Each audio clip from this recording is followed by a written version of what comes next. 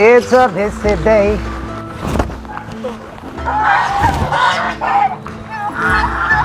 Come on, come on, come on, come on.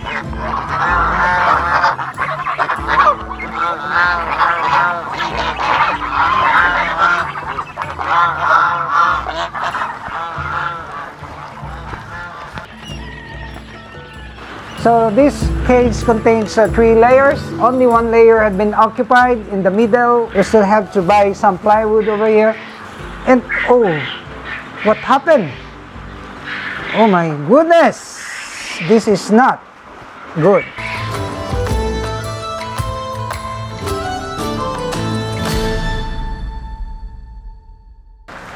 Hi guys, it's a beautiful day once again, and welcome back to Dexter's World channel.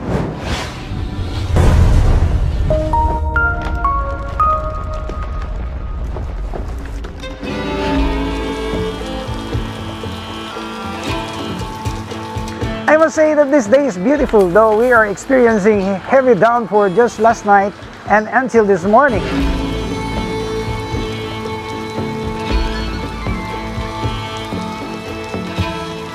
This gives us some difficulties on how to feed our animals, but the rain will not hamper us because whatever circumstances that we may be in, the care and protection of our animals is already running through our veins.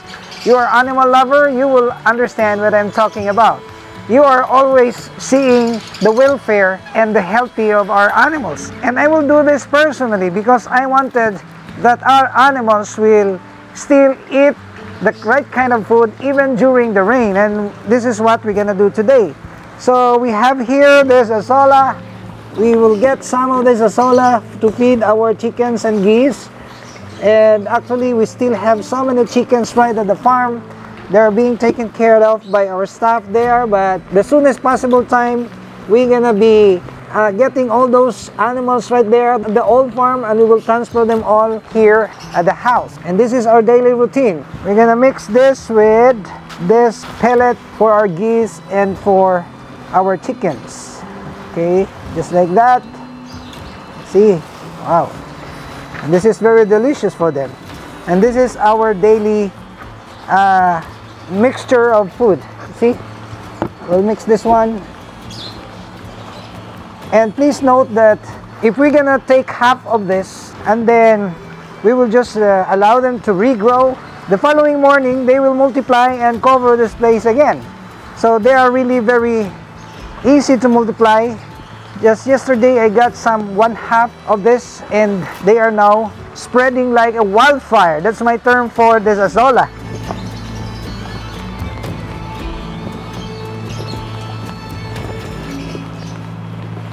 And aside from the azola, we can also feed our water spinach to our turkeys. Just a little amount of this will already boost their immune system, especially during this season, this rainy season here in our country, the Philippines.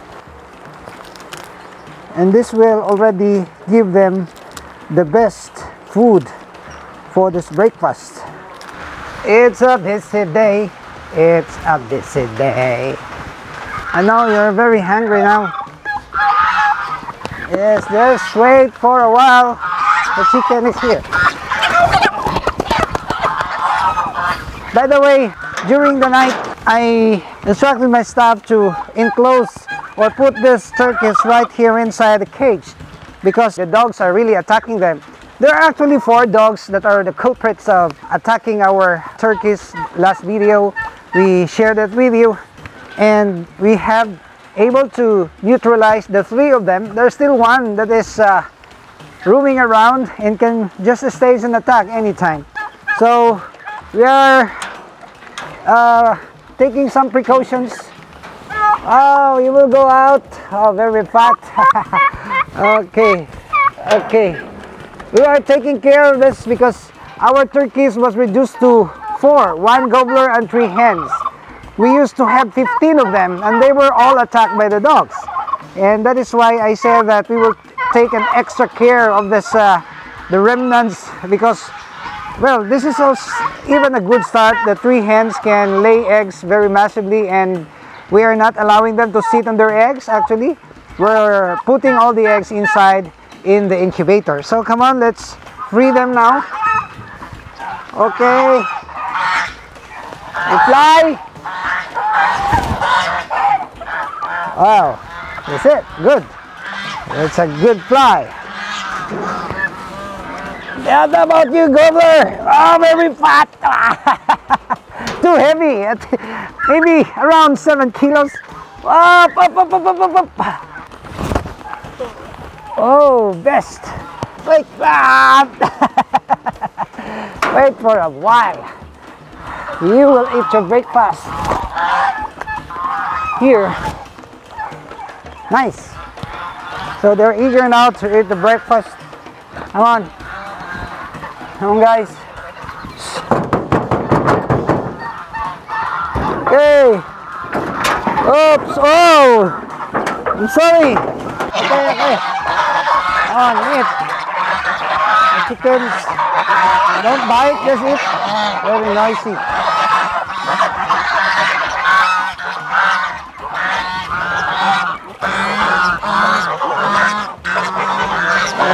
Okay. Yes. You will eat your food. Okay. Don't be noisy. Wait for a while.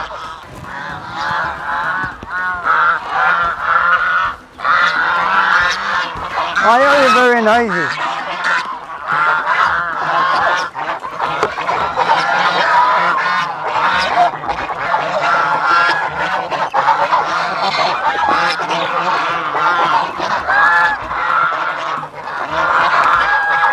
You don't like your food. What do you like?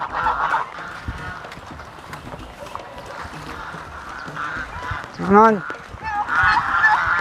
Come on.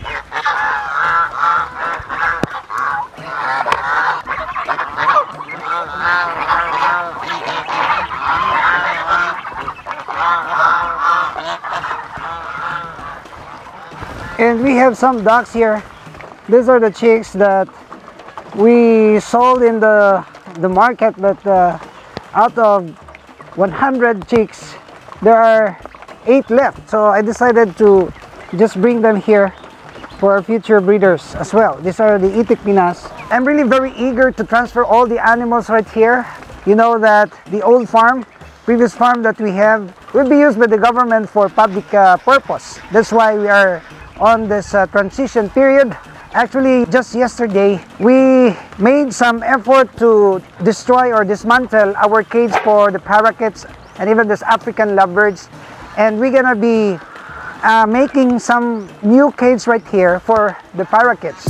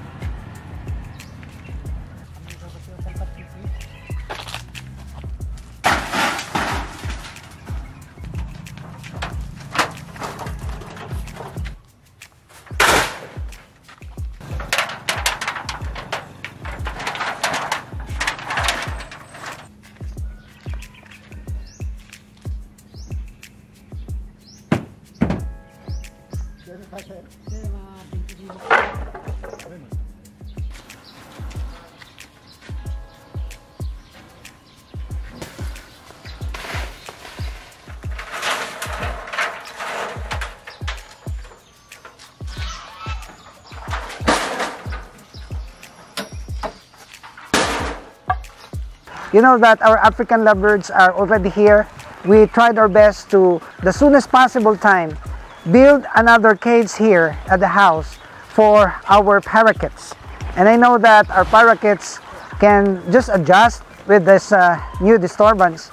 And with me taking care of them personally, I believe that they're gonna be able to recover very easily, and I would like to take care of them personally. I would like to give them some vitamins and all these foods that they're gonna like to eat.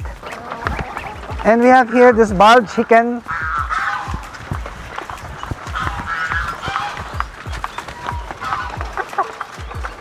Peter is here.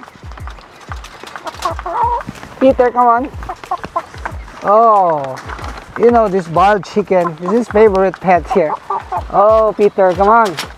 Peter is boiled chicken. Oh, eat, come on, eat. You're already big.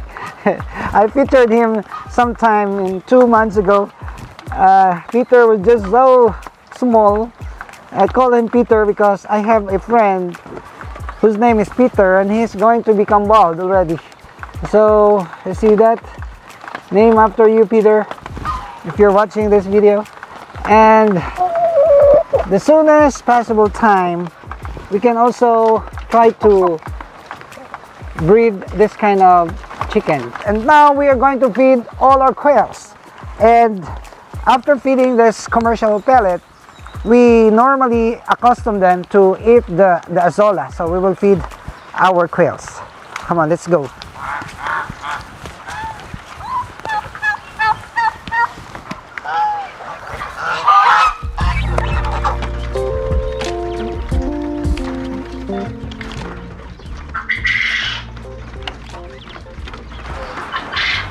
Oh my quails, these are another delicious food that you're gonna eat today.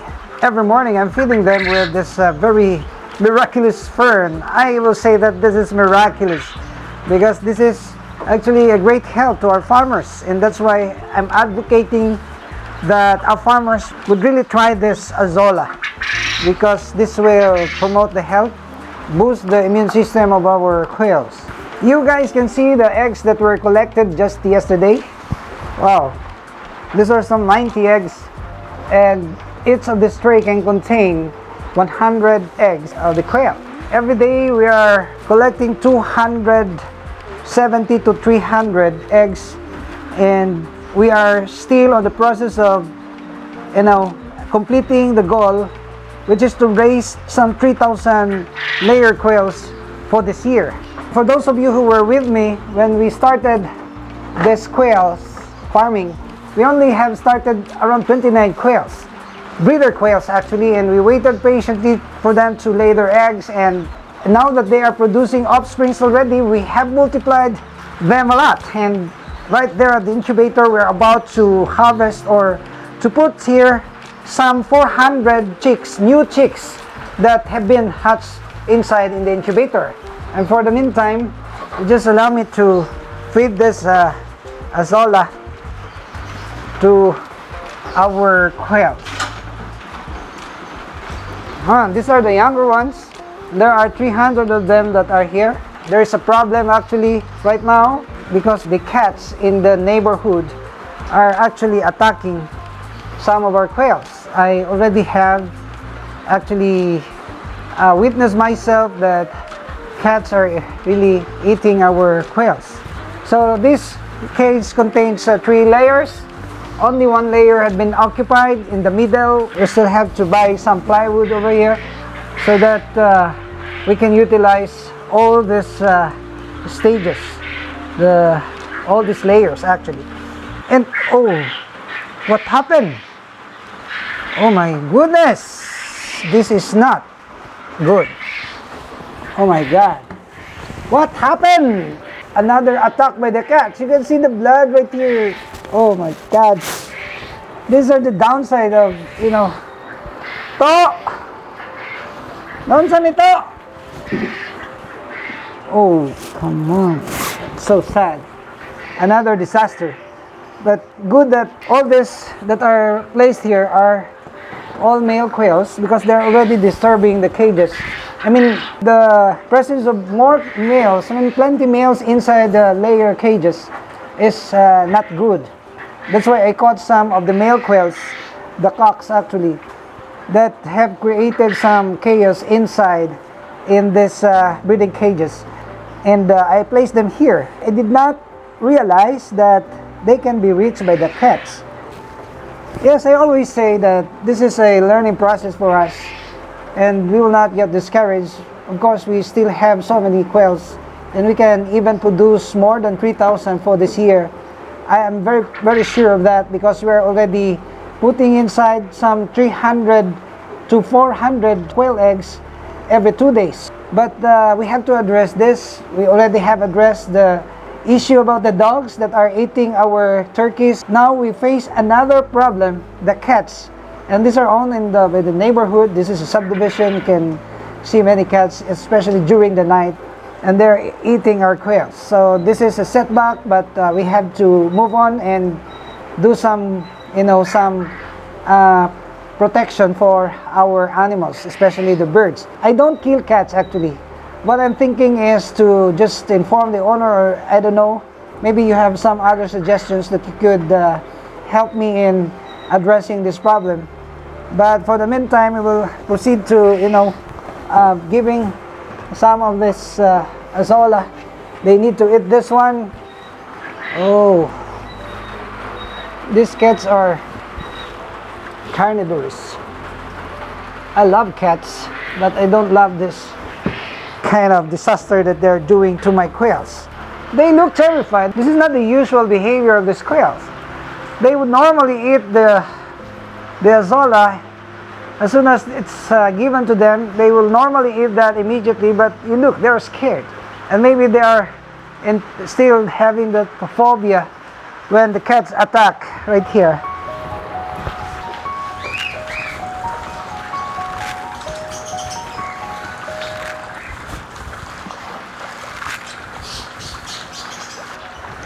Some of my friends told me to, Dexter, we wanted to visit your farm. But I told them that we are on the transition process, because we are vacating all our animals from the old to this new site that we tried to develop. And I told them that just forgive me for this period where we're gonna transfer all our animals and finally settle them here.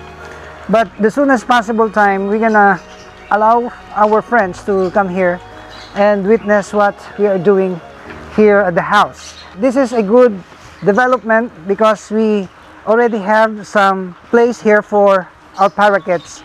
And today we're gonna erect some posts right there, and we will put the screen and the roofings, and our parakeets will just see the beauty of the nature, the catfish.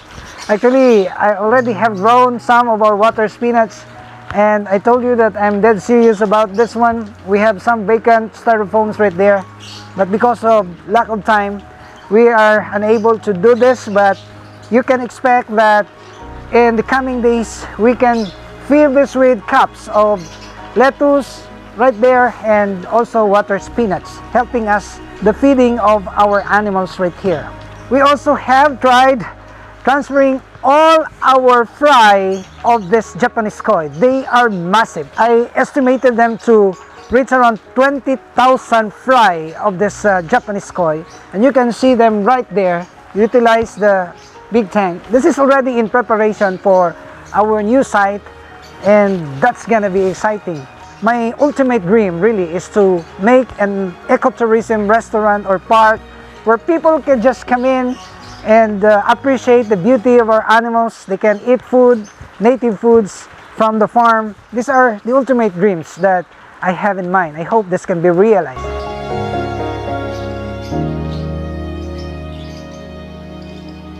And I would like to ask for your support and help me achieve these goals, because I cannot do this alone. I need your backing up. And if you're not subscribed, maybe you will ask me, how would I help you? Or how could I help you? Well, by just subscribing to this channel, that's already a big help from you guys.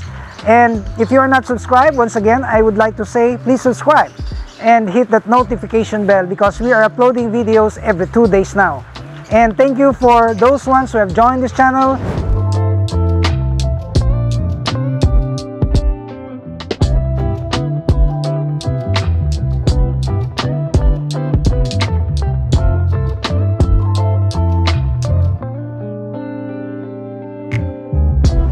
thank you for those ones who have made an effort to make some suggestions and comments on what we're gonna do next and what we're gonna do to address the problem. I owe you a lot. I owe a lot from you guys. That's why I said that this is a big family of animal lovers and pet lovers and farmers, and we will venture this journey together. Only here at Dexter's World!